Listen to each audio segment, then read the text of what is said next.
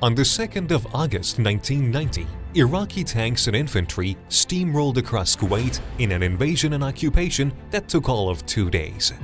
The Iraqi dictator blamed Kuwait for slant drilling from Iraqi oil fields and claimed the Gulf state was actually an ancient province of Iraq.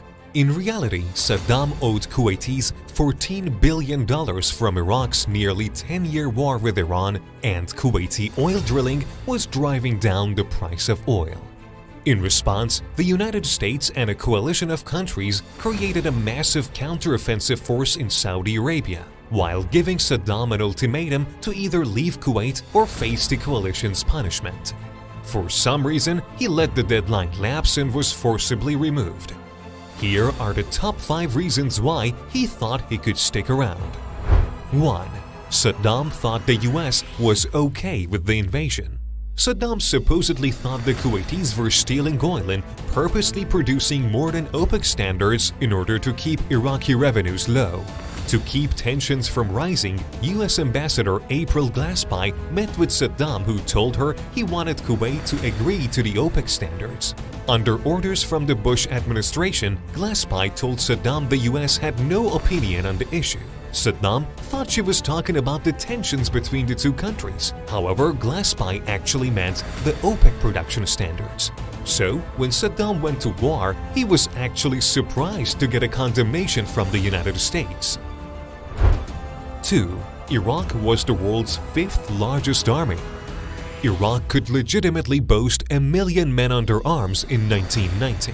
Even though the United States only considered 1/3 of the army capable of fighting a real war, that's still more than 300,000 troops it could use as an offensive force. Having such a large ground force was not insignificant, especially not to American military planners.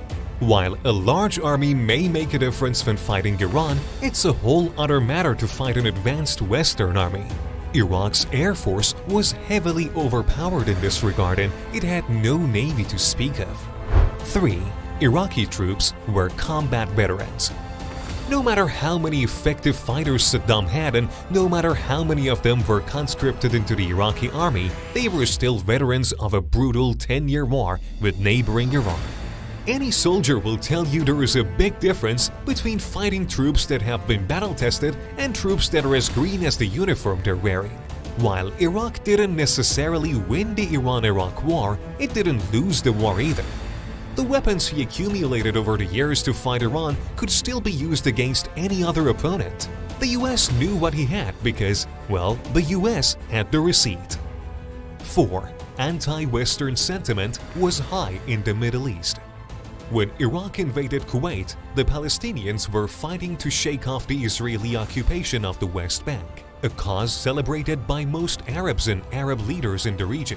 Saddam even tried to frame his invasion of Kuwait as redrawing the lines of a map created by the British and righting a historical wrong.